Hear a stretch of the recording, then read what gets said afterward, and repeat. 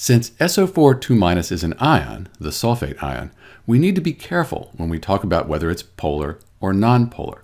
Let's look first at the Lewis structure for SO42-, then its molecular geometry, and finally we'll look at the polarity.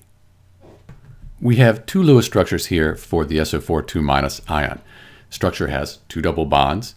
The negative charges are on the oxygens with the single bond, and that makes sense because the overall charge of the sulfate ion is -2.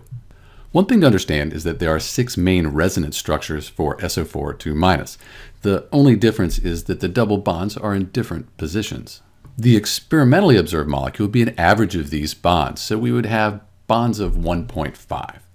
According to VSEPR theory, these oxygen atoms will spread out, and then the ion will have a tetrahedral molecular geometry. So if this is our central sulfur atom, and we add 4 oxygen atoms, they'll spread out.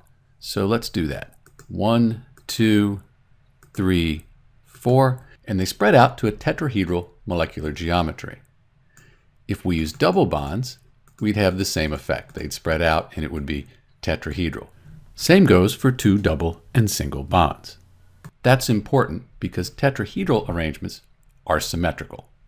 Because the SO42- ion is symmetrical, there are no positive or negative sides to the surface of the ion. That means that there's no poles, and if there are no poles, it's non-polar. But wait, we know that compounds that contain the SO42- ion, they dissolve in polar substances like water, and many people find this confusing. If the sulfate ion is non-polar, how can it dissolve in a polar substance? It's sort of like adding oil to water. In general, non-polar and polar substances don't mix. The key to understanding why this can happen is that while the SO42- ion is nonpolar, it does have an overall charge of -2, and that's distributed equally on the 4 oxygen atoms. That means that the sulfate ion itself will interact with the negative and positive poles of a polar substance. That explains why, even though it's nonpolar, the SO42- ion can dissolve in water. This is Dr. B with the polarity of the SO42- ion, and thanks for watching.